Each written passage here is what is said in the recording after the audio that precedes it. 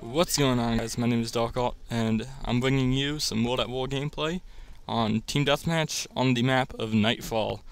What's funny is that this map is actually, Doris, because if you didn't know, in WaW Nazi Zombies, they did use maps from multiplayer to give them a base, and then they would modify it to make it a good zombie map.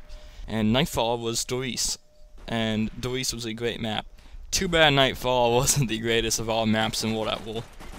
I am using the Dental Plague gun. As I mentioned previous in some of my other commentaries, it is not my favorite gun in this game. It can be kind of annoying at sometimes. So, what I want to discuss in this commentary is my YouTube rules and things that I follow on YouTube. So, this kid made a video probably like 3 months ago about his. So I'm going to discuss mine. Basically, what I do is I never ask for likes or favorites. I never ever ask for likes or favorites, only if I truly feel my video deserves a like and a favorite. Now you may be asking, well, you can ask for them and then you'll get like, an extra 50 likes or so.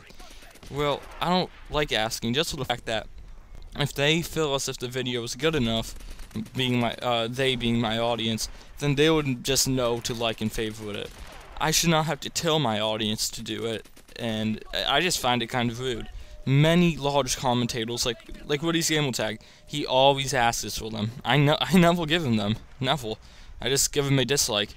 And people are like, what's so bad about reminding your audience about likes? Well, when you remind them, you're basically telling them to like the video. That's like me saying, yo, like the video right now.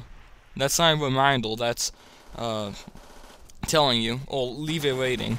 I don't like that, so I try to stay away from likes and favorites. Next thing, always reply to every comment, if it deserves a reply, that is. Now, some comments are just utterly stupid, and I don't reply to them, but if they are logical, make sense, and are somewhat related to the video, I love replying. One of the greatest things about my channel is you will always get a reply if it's, a logical comment. I will never, never reply to you. Even if I get, 10,000 subscribers, I will reply to you. Dead serious. And that's something that I follow largely on my channel. I see larger channels like Woody's Gamer Tag, and no guys, I don't hate Woody's Gamer Tag, I actually watch him, I'm just using him as an example. Like Woody's Gamer Tag, he never replies to his comments, so I try to reply to my comments, especially since I'm smaller, you kind of need to. Another thing, I always try to get at least one video out a day, or at least, 10, 12 videos a week.